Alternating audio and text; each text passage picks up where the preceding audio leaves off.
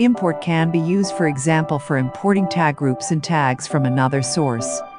Open the dataset containing the tag groups and tags, and decide how they should become part of your own system.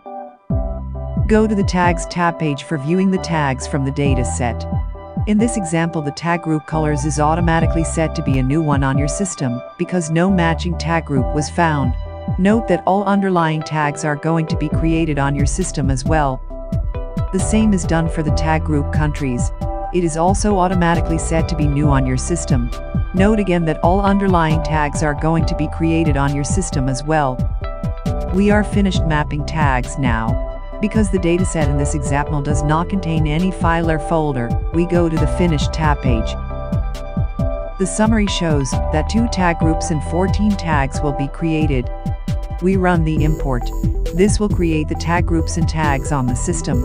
This is illustrated here on the right side, showing the Windows Explorer. After the import is finished, the dataset is reloaded. The Start tab page shows additional information now. If you like to know what this is about, please watch part 2 of the series about using import for tags.